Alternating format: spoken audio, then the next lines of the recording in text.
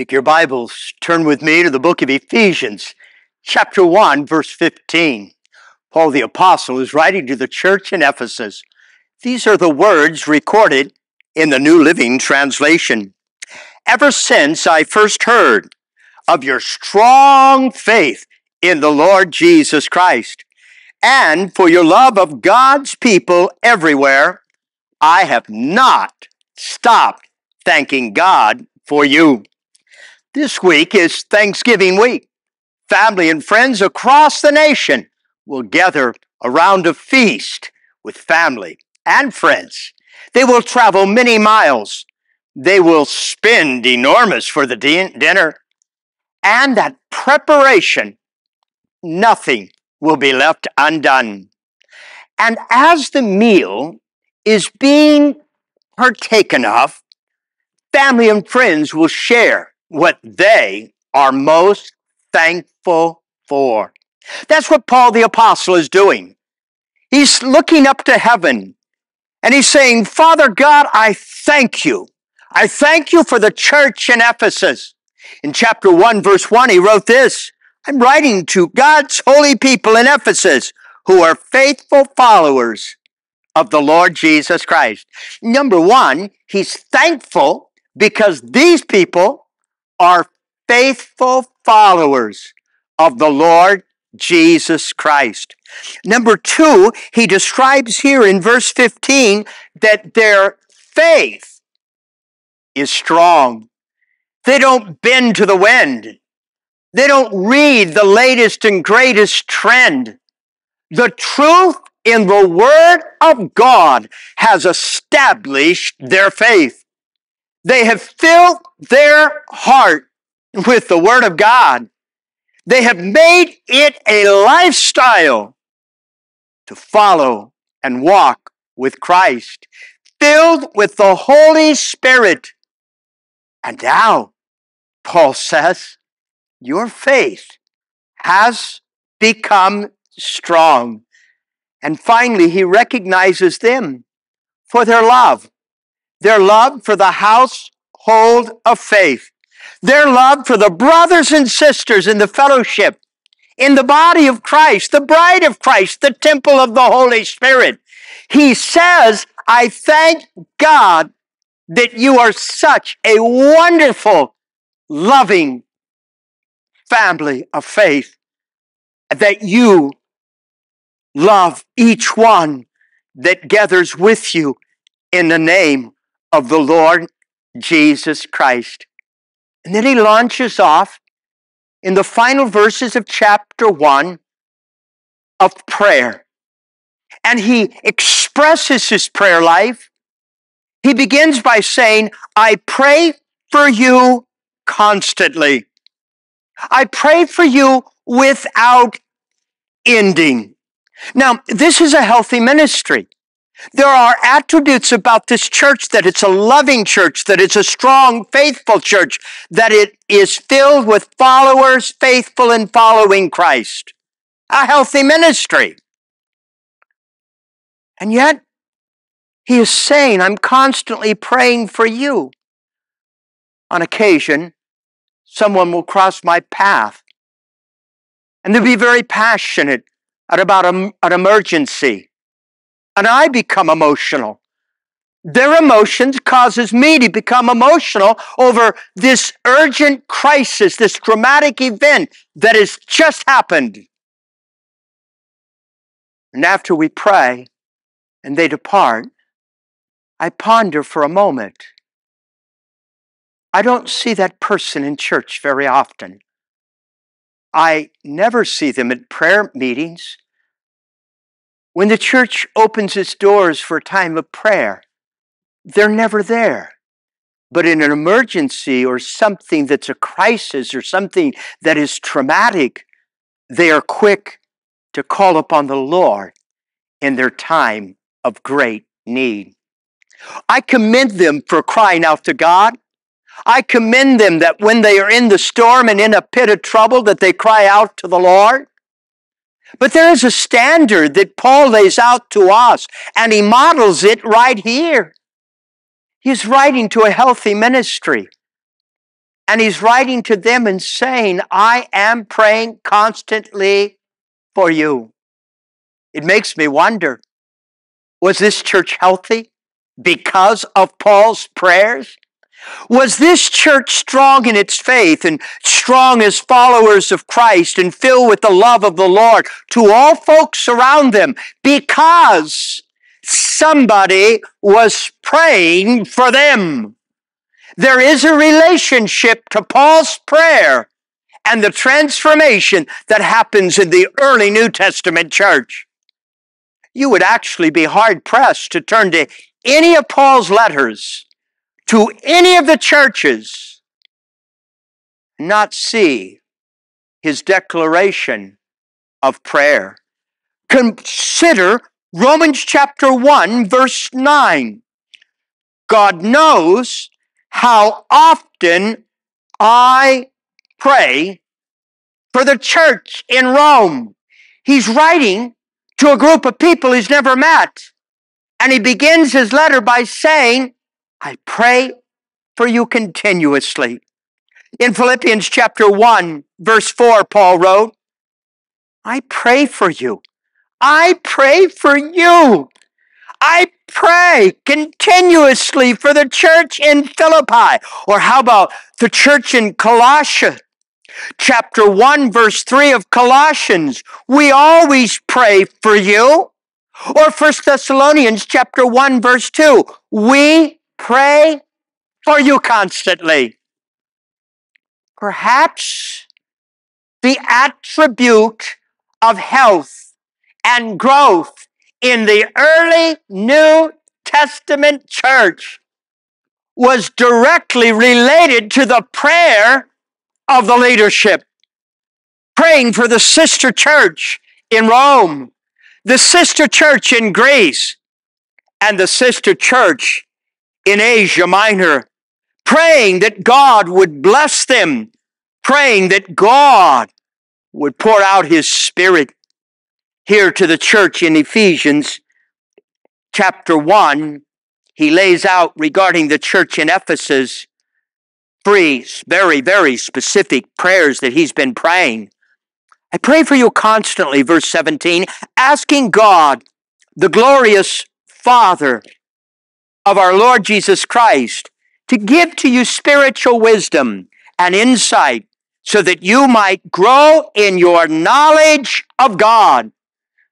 Number one, Paul is praying that the people in Ephesus would grow in their knowledge of God. How is this growth going to happen? Well, he prays and petitions the Lord for spiritual insight and spiritual wisdom. Insight or understanding, divine revelation, God speaking to the sheep, the shepherd speaking to the sheep, the shepherd bringing revelation and understanding to the truth that comes only from heaven. The Bible is the only book that's ever been written. The Bible is the only book that's ever been printed that unless you know the author personally, you will not fully understand it. You will memorize dates. You will learn to spell difficult names that I can hardly but struggle to pronounce. You will fill your mind with an encyclopedia about the Bible, the thousands of stories, the hundreds and thousands of proverbs, the many, many prophecies. But unless you know the author, you will not fully understand the Word of God.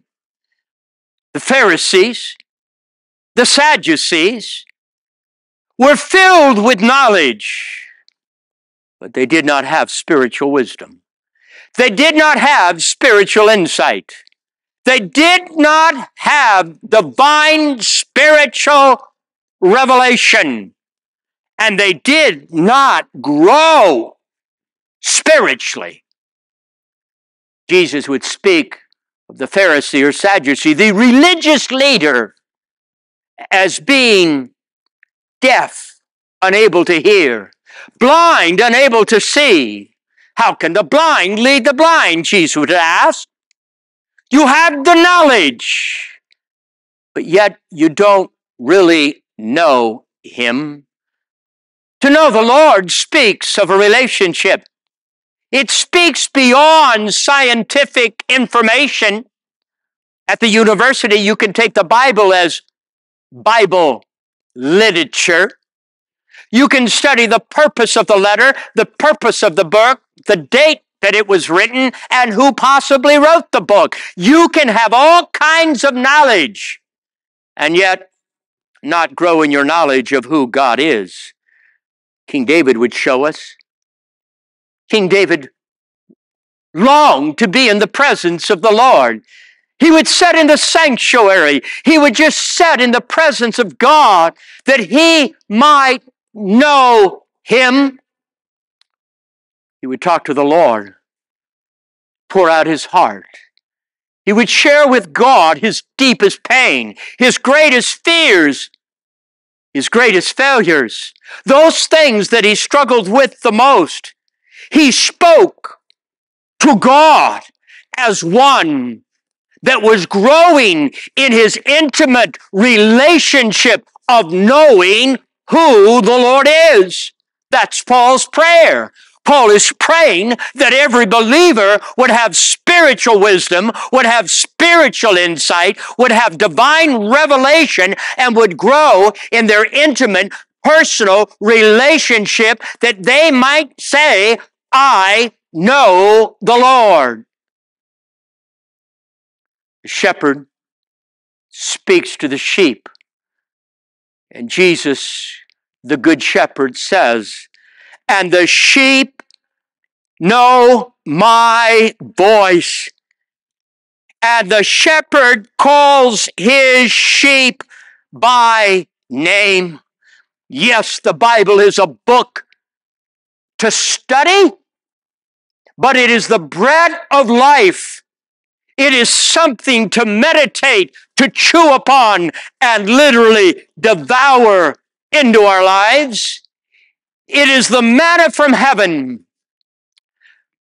God spoke to Noah. God spoke to Abraham. God spoke to Adam. God spoke to Noah. Have you ever pondered?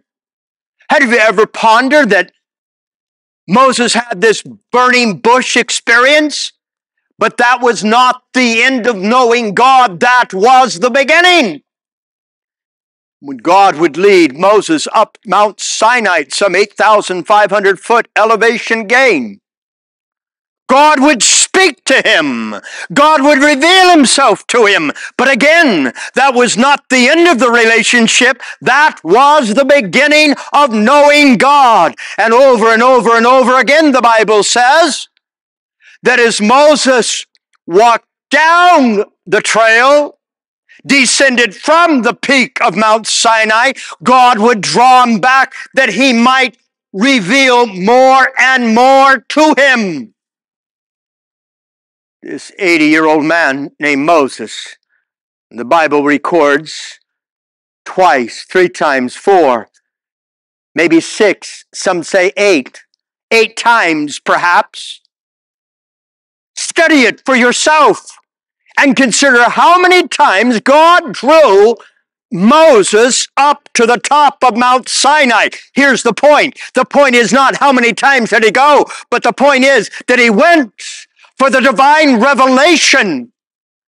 For each event at the top of that peak, God was showing Moses more and more of who he was. And then God directs him to build a tabernacle, that he might meet with him, that he might reveal himself, that Moses might have spiritual insight, spiritual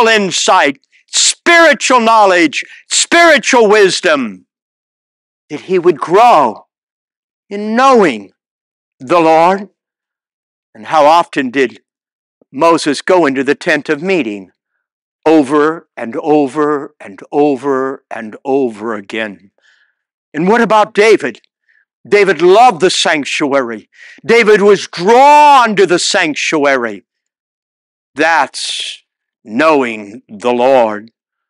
The first prayer that Paul prays is, I pray for spiritual insight, spiritual wisdom, that you may grow. The second prayer is found here in verse 18. I pray that your hearts will be flooded with light so that you can understand the confident hope he has given to those he has called, his holy people, who are his rich and glorious inheritance. I pray that your hearts would be flooded with the light. That dwelling inside of you is the light, the Lord Jesus Christ himself. I am the light of the world, Jesus said, and that light dwells within your heart. And Paul's prayer was that your heart would be filled to the point of flooding with the light of Christ, with understanding in your heart. In the book of Genesis, God spoke the word, and he said, let there be light. In the Gospels, Jesus said, I am the light. In Luke chapter 11, Jesus was speaking about the light when he said, no one lights a lamp and then hides it or puts it under a basket. In contrast, the lamp is to be placed on a stand, a position where its light can be seen by all who enter the house. Through the years, I've met different ones that had large libraries in their den. They were students of the Word of God. And when I entered their home, they were very passionate about the things of God and the Word of God. It thrilled my heart. And they would study and study and study.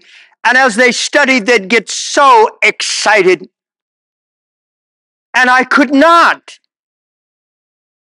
help but ask, you have such knowledge. You have such passion. God has clearly spoken to you. Have you ever led a Bible study?